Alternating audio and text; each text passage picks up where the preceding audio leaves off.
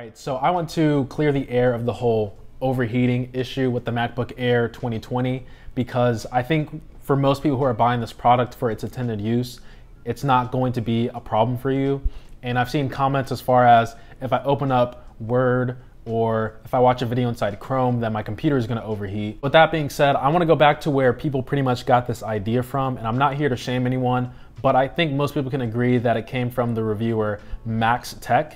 And I'm not saying he's a bad reviewer at all, but when it came to reviewing the MacBook Air 2020, his tests were a little bit biased and skewed because the things he was doing on the MacBook Air weren't really designed for the MacBook Air. So I think what most people got from that video was if your CPU runs hot and the fans turn on, then your computer is overheating. And I think the term overheating now is just being used very loosely, whereas overheating is, at least this is my opinion of what overheating means. It's when your computer recognizes that it's getting too hot and it won't be able to function if it gets any hotter. So it's going to shut itself off to prevent itself from actually overheating. I have an iPhone on the table. I don't know if this happens on any other phone, but if your phone gets too hot, it will show a thermometer and say, hey, this is too hot. Before I can be used again, I need to cool down. That's not gonna happen on your MacBook Air. And I don't wanna get too much into the specifics of why it won't overheat, but there's something called a T-junction, and that's pretty much the limit of how hot the CPU can be ran. And 100 degrees is the max. It's not gonna get any higher. And for what you're going to be using the MacBook Air for, you shouldn't be hitting 100% at all the time, which is not going to happen. So I can't actually open up the back for you guys because I don't have the necessary tools, but I have seen videos of the MacBook Air being opened up, and I know there's no heatsink attached to the CPU, but the fan is attached to a chamber that does dissipate heat out through the back right here. And I'm not here to defend Apple by any means. I'm not paid by Apple to make this video. I wish I was paid by Apple to make this video, and I'm not an Apple fanboy. So another thing I want to touch on is fan noise, and I don't even know why this is an issue with the MacBook Air or just an issue at all, because I do know there are laptops where the fans do get really, really loud, but I would not say that my fans get really loud for the MacBook Air. You have to understand that there's going to be ambient noise that goes on around you. You could have headphones in, or you could be listening to my videos through the speakers, and you're not going to be able to hear the fans unless you're actively listening to it. Like right now, for example, my MacBook Pro 2012, the fans are on right now, and I can barely hear it unless I actively try to listen to them. So fan noise should not be an issue for you guys if you're trying to purchase this laptop because it's pretty quiet for the most part. So another thing I want to touch on are benchmarks and how I don't really focus on them in my reviews. Now I will go ahead and say that benchmarks are important, numbers are important, but I think people just get so fixated on numbers that they kind of get lost on how the product actually performs in everyday use. Where if they see their product on a chart and there are other products that are outperforming it based on the numbers, that their product sucks, and that's not the case. Your product is still good for its intended use. Benchmarks are designed to push the CPU to its limit to determine a performance score. If you run a benchmark 5 times in a row, then yes, your CPU is more than likely going to hit 100% depending on your cooling system, and that's just the nature of what benchmarks are designed to do. They're designed to push the CPU to its limit. What I focus on for my reviews are target audience, and I think if you look into what the MacBook Air is designed for, you'll notice that what it's designed to do, it is really good at doing that. So everyday task. If you're checking your emails, taking notes, writing papers, watching some videos on YouTube, on Chrome, it doesn't matter. Your computer is not going to overheat, and it's going to be able to do all those things perfectly fine.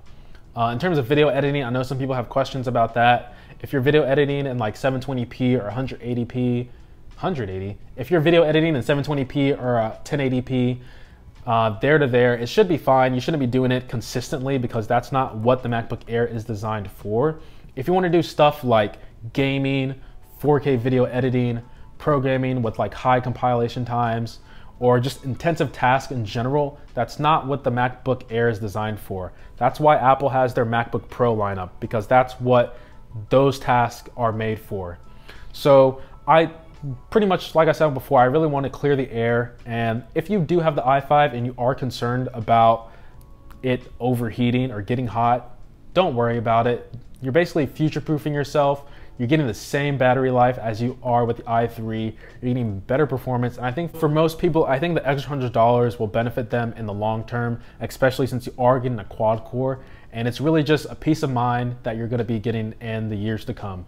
So with that being said, I know this isn't a traditional video that I typically make, but I really just wanted to clear the air because I've seen these comments everywhere, and it's just, I've seen a lot of fear with people getting the i5, and there's no reason you should be fearing the i5 if you're going to be using the laptop for very minimal things. And I also do want to show you guys the video test that MaxTech did in his video. All right, so I want to do the same test that MaxTech did on his video, which was the 4K 60 FPS. And just to show you guys, this is the i5 2020 MacBook Air. And first things first, I'm gonna open up Intel Power Gadget. I'm sitting at around 36 degrees. Just to debunk the calculator thing, I'm gonna open up calculator. Spiked up to 50, but now I drop back down. That's the turbo or the boost happening. And I also wanna say that Chrome is a very browser intensive web browser. So if you have a lot of resources on your computer, Chrome is gonna try its best to eat all that up. So we're gonna do the 4K HDR. And I also know in MaxTech's video, he said most people don't watch 4K 60 FPS videos. Like I said, I'm not here to shame the guy. It's just pretty much to show you guys what's actually happening and the reasoning why. And also watching 4K 60 FPS without a dedicated GPU and solely a CPU that's not really designed to watch 4K 60 FPS is actually pretty hard to do, especially in a device that's this thin and light. So right now I'm hovering at around 90 degrees Celsius. I do intend to see this rise even higher as the video progresses. So right now we're at 95, 96. And I don't think a vast majority of people are gonna be watching 4K 60 FPS. On top of that, I don't even think there's much content on YouTube that's 4K 60 FPS. So I'm just going to watch a regular 1080p video from one of my favorite YouTubers, Graham Stephan. I'm gonna watch his latest video. I have an ad, unfortunately, but I'm gonna skip the ad, and now I'm watching in regular 1080p, and hopefully, well, I intend to see the temperatures drop. So now it's hovering at around 80 degrees, which I would say is not too bad. If you guys do have an older MacBook Air and you're looking to upgrade, please do this test on your own machine and see if you are getting similar results, because I do expect to see the temperatures to be almost identical. Now we're sitting at around 75 degrees, and I'm watching just a regular 1080p video.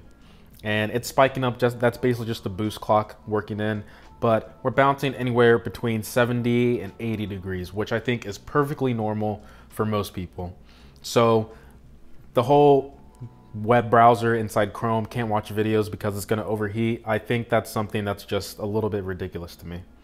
And I'll open up some other things in the background. So I'll open up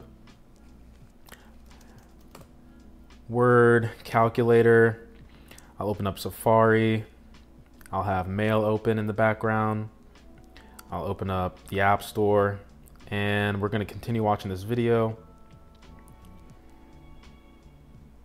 And yes, it's going to spike up because I'm opening up all these applications, but as you can see, it's going to be dropping back down. So right now we're at 85, 80, 80. So don't worry about your computer overheating because you're not watching 4K 60 FPS all the time, guys. So like I said, this is not my typical review on this channel, but I really just wanted to clear the air and give people more peace of mind on the i5 and just the MacBook Air in general. If you did like the video, please make sure to leave a like, subscribe if you want to see more content. The OnePlus 8 Pro is coming out this week, or announced. 30-watt wireless charging, but okay, I'm nerding out. So that's gonna be it for me today, guys. Enjoy the rest of your day. Much love. Peace.